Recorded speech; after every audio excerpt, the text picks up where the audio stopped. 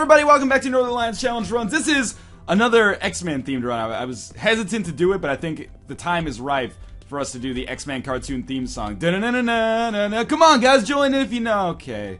We're playing as Beast this time. This is a run suggested by YouTube user Northernlion. That's right. I just recorded the Juggernaut one, and then I decided, you know what? I want to record another run, but I want to take one that a lot of people are probably not going to be, you know, that excited about to give me run ideas of their own. So this is Beast from X-Men, or X-Men. Oh my god, I've just made myself seem like I'm a 70-year-old lady talking to her grandson about cartoons. In any case, Beast, if you're not familiar, was like the nerdy X-Man who was like a little bit scary because he was super powerful with his animal instincts and physique and whatnot, but also incredibly smart, which is what kind of characterized him. So I've started as Blue Baby because Beast is blue. He's a little hairier than this. Blue Baby's almost totally hairless. And because he's a genius, I've given myself a book in the form of Monster Manuel, and I've given myself unlimited item power with this as well. Also gave myself, yeah, pinky eye is probably a little better. Also gave myself unlimited item power, and the PhD, and the X-ray goggles. So I have all of these smart items that I could think of. We're starting super underpowered, there's no question about that, but we're gonna see how we can make this work. The only condition for this run is going to be that there are no spacebar items apart from Monster Manuel allowed. I'm excited to see how Monster Manuel works for us. I think it's probably gonna be garbage, although, wait a minute. I just popped Cube of Meat. I got Cube of Meat from Monster Manuel, and it gave us 3rd level Meat Boy. I thought it was only gonna give us level 1 Meat Boy, like a single cube that went around us. If this is how Monster Manuel works with Cube of Meat, that is the dopest shit ever. I'm all of a sudden not nearly as scared about how this run is gonna work. That got super weird, because I had the Cube of Meat as well from that. Anyway, that's good, but we did lose a Spirit Heart on that fight. So obviously we're going to try to make this work for us. Sister Maggie, sure. I mean, Monster Man, I struggled with what item to take. I was like, what item would Beast have? And I was like, well, I've got to give him a book, but it doesn't seem right to give him, like, Necronomicon or Book of Belial, because those are, like, I don't know, religious or supernatural artifacts, and Beast doesn't seem like the kind of guy who's into that sort of stuff, you know? So instead I decided he'd have, like, a how-to manual, and I decided that how-to manual would be, like, the Monster Manual. Either that or Telepathy for Dummies. So this pill is bad gas. We're just going to walk around for a second. This is speed up, so we'll definitely take that. We'll take the bad gas pill with us, but we're not going to use it immediately, as you can probably tell. We've got some advantages working in our favor. We got some disadvantages, too, so I'm interested to see how this works out. Monster Manuel is very, very rarely going to work out well for us, but there are times, you know, if it keeps giving us 3rd level Cube of Meat on occasion, especially against bosses, that could actually work out really well for us. Otherwise, I'm going to be hoping for some awesome items that allow us to replenish our Spirit Hearts. Oh, I can use this once a room, gotta remember. Or we're gonna be probably in a difficult position unless I manage to get insane damage, which is probably unlikely. We have to do away with insane damage. Spirit Hearts, please. In fact, it almost probably would have been better off to just give myself the Relic or the Mitre right off the bat, but then I was thinking, like, we're starting ourselves with a lot of advantages already. I've beaten the game as Blue Baby. It wasn't necessarily easy. But I've done it, and I've done it more than once, so we shouldn't make things too easy on ourselves. And giving ourselves Rage is effing fantastic. Now I'm glad we didn't go with the red patch. But beyond this is going to help us get our damage a little bit higher. And, you know, Rage is kind of a characteristic trait of Beast, at least, you know, in the cartoon and X-Men 3, The Stand, I guess, occasionally, a movie, or The Last Stand, a movie that I think is pretty goddamn terrible, but I think everybody shares that opinion. Monster Manuel, please, thank you. Demon Baby, pretty solid familiar to just get randomly here. You know, when Beast is, you know, just at his resting state, if you will, he's just a nice dude. I really want that dime and penny, but we can't get it right now. Just a nice, like, thoughtful, very erudite man, but when he gets angry, he's capable of ripping some faces off. What is up? Okay, first off, what is up with that thing trying to kill me? But secondly, what is up with all the goddamn trinkets we've been getting right off the bat? Okay, so we get a little chubby. That's actually totally solid for taking out Pin. Here's what I'm gonna do. I'm gonna try to get, like, a tactical strike. Come on. That was perfect. So every time we hit Pin with Little Chubby, we're gonna do a pretty solid amount of damage. If I could poison him too, I'd be happy. That's why I'm shooting frequently instead of picking my shots. Because I kind of want to just get poison damage stacked up as well. That was bad damage to take. I don't want HP upgrades. I want ways to get extra HP, if that makes sense. So we're gonna take Mom's Lipstick. Sure, it's something. In our Deal with the Devil room, we have the Nail and Lord of the Pit, neither of which I can take. I mean, here's what I can do. I can take the Nail, pick it up, get a Spirit Heart, and then immediately put it back down, pick up Monster Manual, and leave. Seems like a bad idea. I'm not sure if this run is gonna last all that long. Curse of the Labyrinth, not great for us. Attack Fly, also, you know, not the best item we could possibly get here. But that's okay, with only one of these dudes, we should be okay on the remainder of this room at the very least. Obviously, you gotta find a way to get some better items. That is gonna necessitate... Little Gish? Yeah, it's okay. That's gonna necessitate getting some more money so I can go to the shop, and of course getting some more keys so I can A, go to the shop, and B, go to both of the item rooms on this floor, which I absolutely need to do if we're gonna have any chance of winning overall. Also a library, but I can't do anything about that. Okay, let's Little Chubby again. Seem to be getting the same items or same monsters over and over and over here, which is fine by me, as you know, Little Chubby's pretty solid.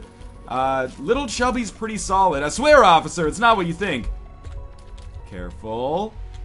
Careful. Not with the commentary, careful with the shooting, because I don't want to necessarily anger that fly when there's a lot of enemies in the room. The library is not that useful for us, because I can't actually take anything, but, you know, if I spend a key and get to pick up a free Spirit Art by way of a Book of Revelation something, I'd be psyched. Halo of Flies will not do much to protect us on this room, but I guess it is better than nothing. I really want these guys to take a shot at the, chest over here, but if I have to use my bomb, I will. And we got an extra key. Beautiful. I'm gonna save that for an item room, but for now, let's blow this up, see what we get in here. Another Spirit Art. Well worth the bomb, I would say. Little Chubby again is fine by me. The poison damage is actually not to be underestimated here, too. At least it gives us a little bit of extra damage potential that allows us to, you know, get into a situation where we can start building that rage. Because we are still... That's like our biggest sore spot right now. Is that my base damage is so low. And in fact, that might give me a big advantage on this floor. Yeah, especially if or this room, I should say. If I can manage to hit the... Oh, that was bad damage. But if I can manage to hit the fly, the lifesteal won't help us. With the poison damage, we'll finish that room off more easily than we otherwise would have. Halo of Flies is actually really helpful on this room. The money probably isn't, but we'll try to get it anyway. Because I'm fairly good these days at not getting hit by walking over the spikes. And of course, now that I've said it, I'm going to totally eat my words. But we're going to try this regardless. So here we go.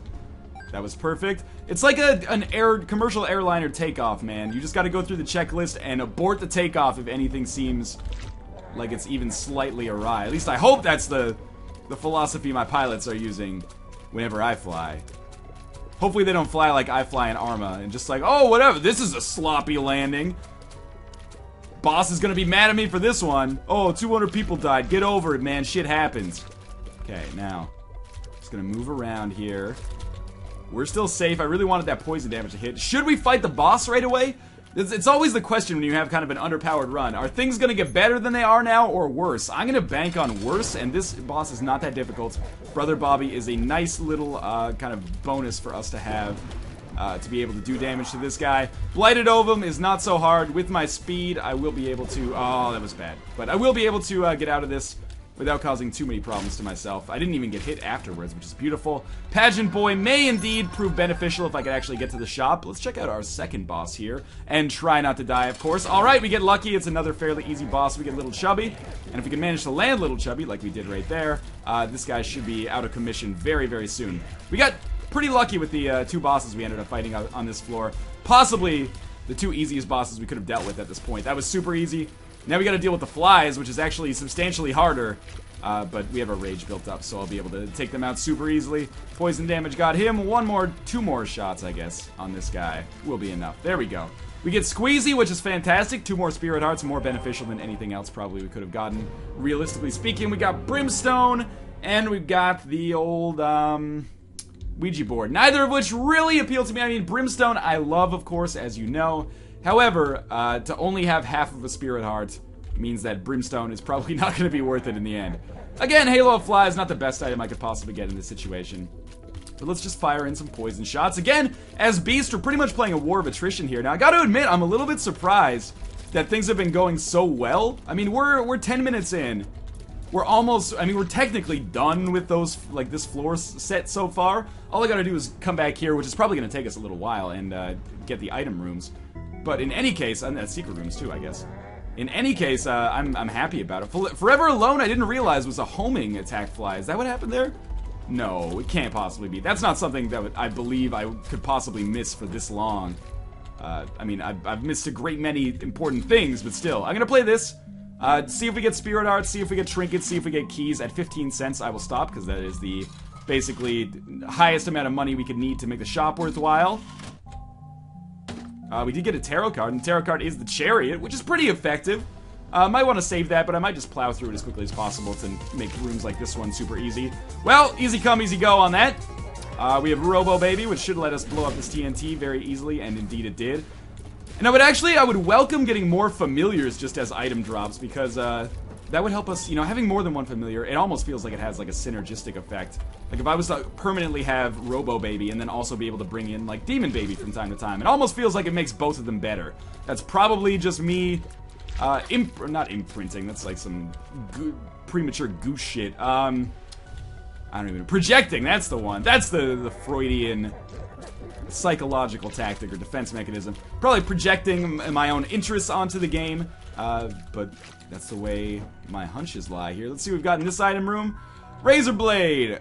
You know, I hear razor scooters are so dangerous that parents have started buying their kids razor blades. Razor blades, everybody. That's not so good. That was I didn't make that joke up. If I did, I would be employed as a professional comedian. That's actually Frank Caliendo of Mad TV fame doing a Jay Leno impression, which probably makes it better or worse depending on what your perspective is. I was really hoping this would be the shop, and I would just come out into a glorious retail heaven here. In the meantime, I'm going to try not to die. We do only have half a Spirit Heart left, further cementing the idea that Northernlion should not make his own challenge runs. I'm just trying to find the second item room. Little Chubby, that's good. Come at me.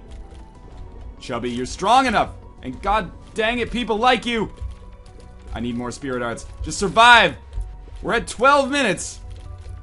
It would be so sad if I lost to these guys after doing so well against the bosses.